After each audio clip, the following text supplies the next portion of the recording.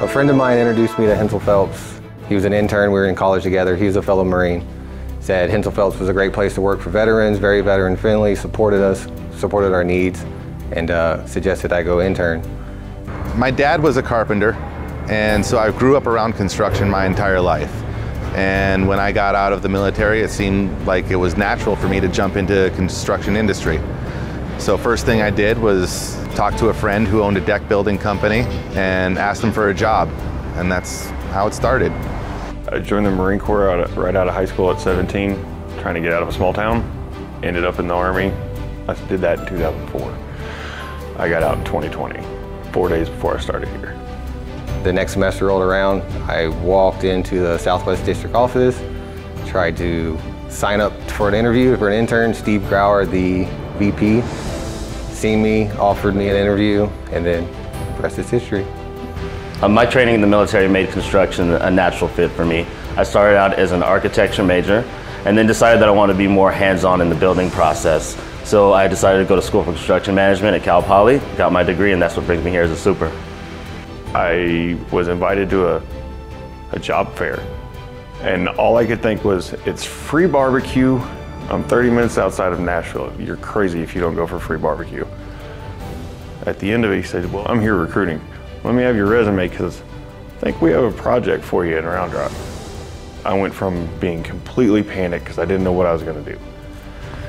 I joined the military at 17. I'd spent 16 years, like my entire adult life and then some, in the military, and it was coming to an end, and huge weight came off my shoulders, and I knew I was going home, so I took it, and I've loved every minute since.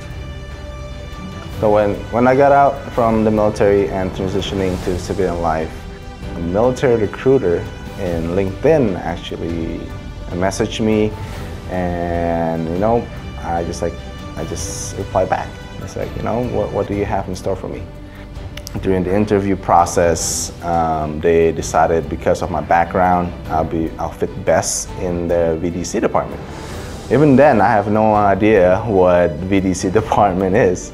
Apparently, it's kind of like a best in both worlds because I do have my design background, I have the technology background, and also I want to be more in the management. So that's how I get to know Hensel Phelps. My experience in the military and my career as a logistician helps me understand the construction industry and all its complexities. In the military, we had to plan and execute the movement of personnel and equipment through time and space. In the construction industry, it's the same.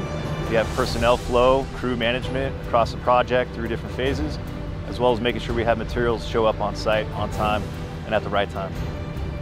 My military experience taught me, early mornings, long nights. We got a mission we got to achieve, and we have a deadline to do it by.